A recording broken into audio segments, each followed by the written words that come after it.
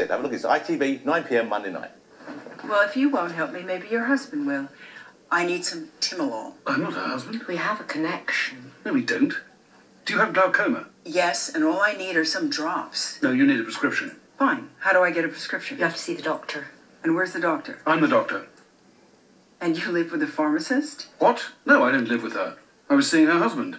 Whatever you say. I'll make sure he keeps up with the light daily exercise and keep an eye on his medication. Can you just examine me here so I can get some drops, please? No, make an appointment. Thank you, doctor.